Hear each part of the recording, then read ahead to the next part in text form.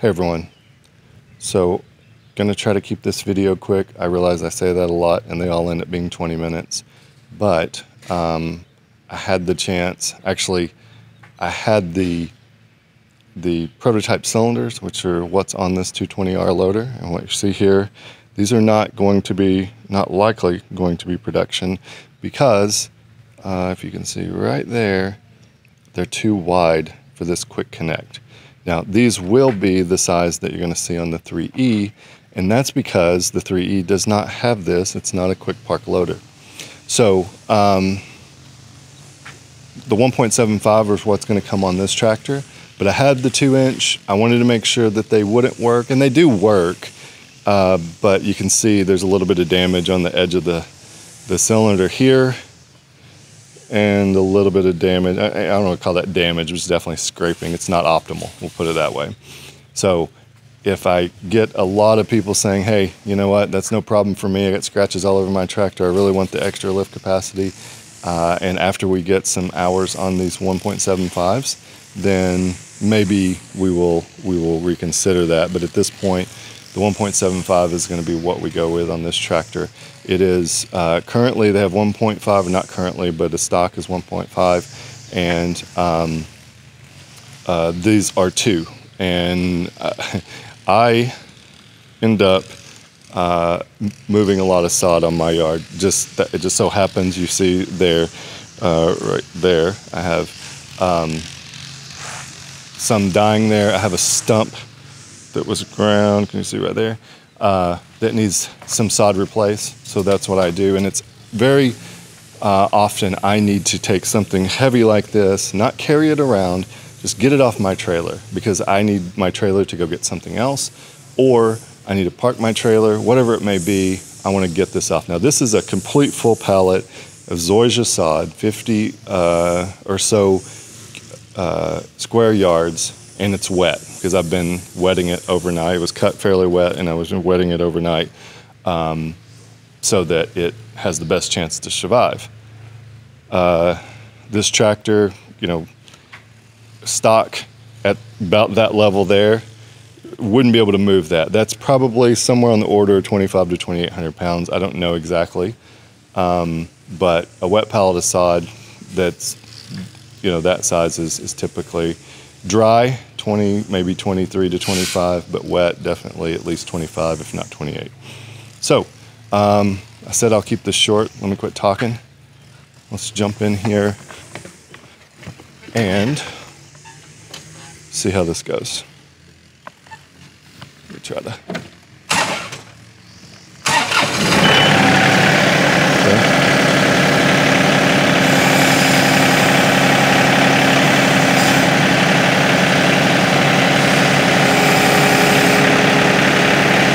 Got it at about 1,400 RPMs right now.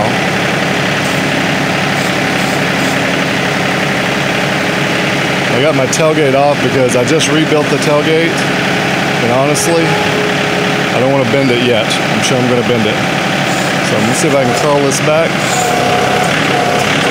I cannot curl it back. Let's see if I can. Lift it in.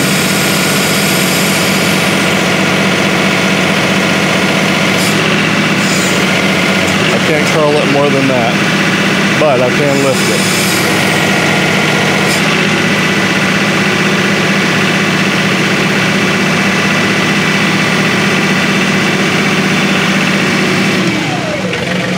Let's see what this looks like.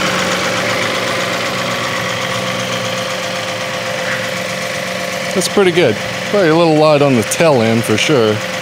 I did put 50 psi in the tires, which is said, that's what it said on the tires, the maximum inflation.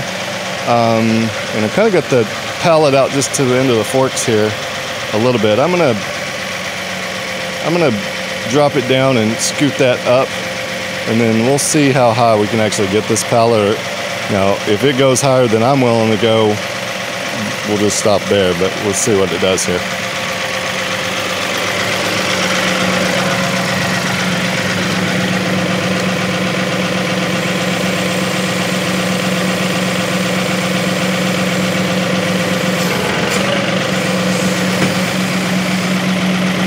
hard when you can't curl it, I guess. There we go.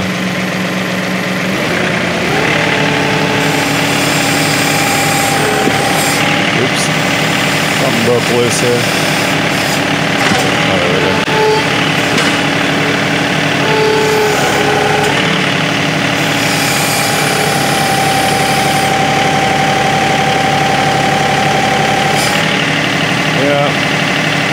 That's probably as high as because I can't curl it back if I let it out here, and I'm actually putting more strain on the loader. I tell you, I'm at 1400 RPMs. I don't know if it'd make it to the top. Let's see. A little extra pressure. Yeah. It's gonna...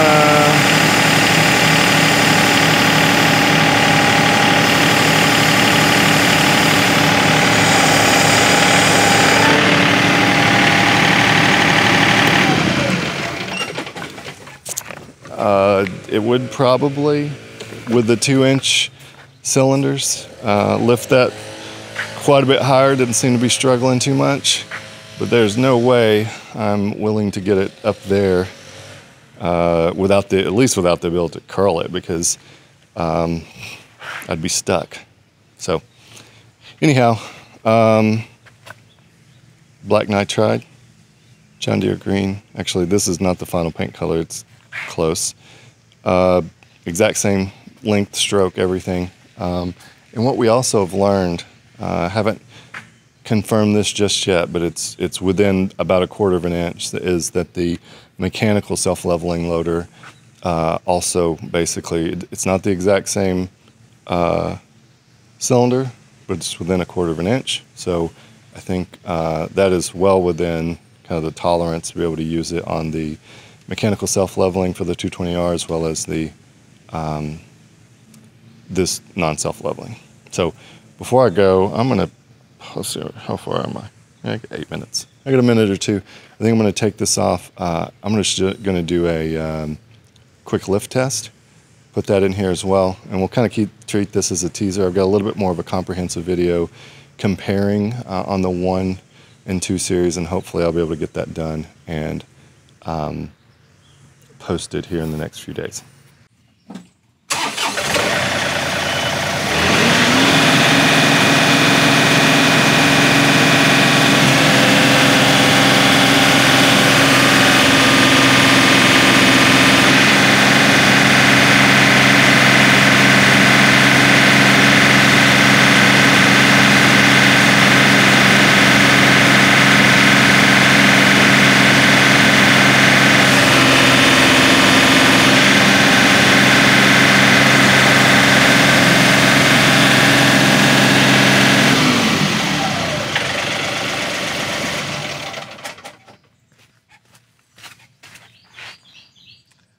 $26.42.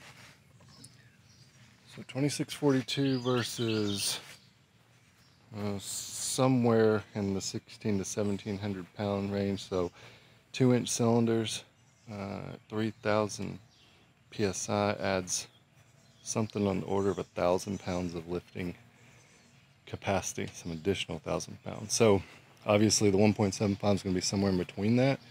But that's going to put you, and I didn't show it, and again, this is meant to be a short video, but we didn't have the back end off the ground, but this has loaded tires and the backhoe on, and it was very light in the rear end, but we did not have them off the ground.